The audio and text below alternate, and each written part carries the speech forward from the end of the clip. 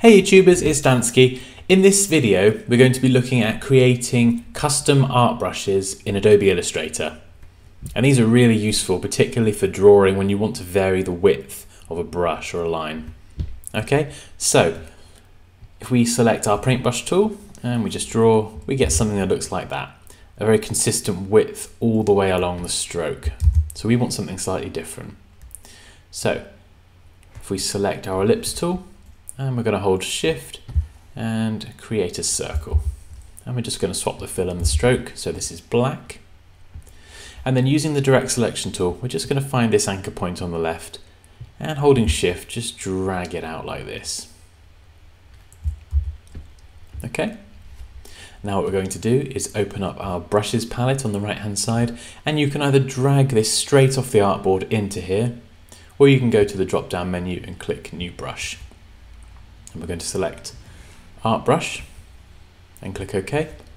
And you'll get a whole set of options up, and you can give it a name if you like. For the most part, we can leave all of these the same. Colorization, we need to make sure that the method is set to tints. So this effectively means that if you select another color for your brush, it won't always remember that it was created in black. So we're creating it in black.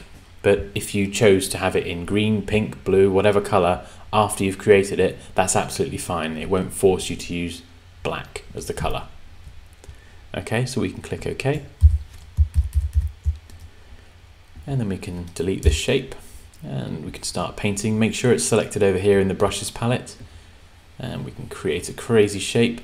And you'll see the stroke goes from small all the way to thicker at the end. And we can actually adjust the width as well. So let's select 2, we'll make it twice as thick, and it still maintains that kind of proportion, going from thin to thicker at the other end.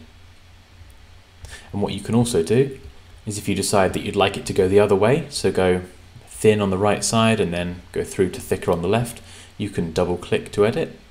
And the direction you can swap there and click OK.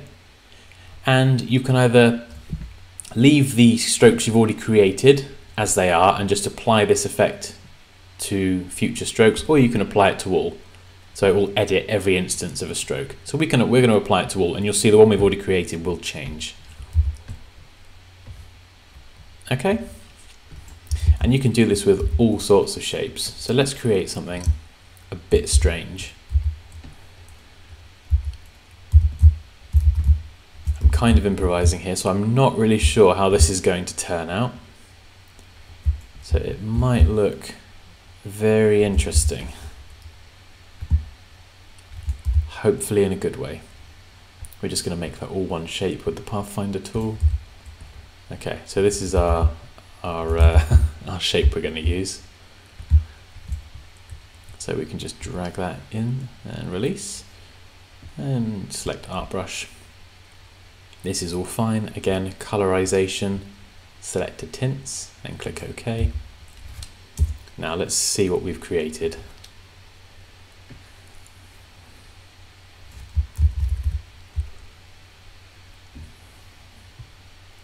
Wow, well that is quite possibly the worst brush ever created in the history of Illustrator.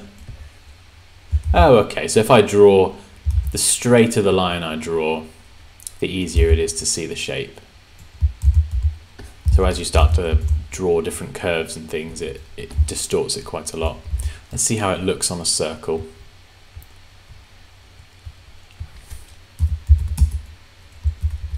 Absolutely terrible. But hopefully you get the idea that that is how you create brushes in Adobe Illustrator. And I'm sure you'll create much better brushes than me, but particularly the first one is incredibly useful for drawing.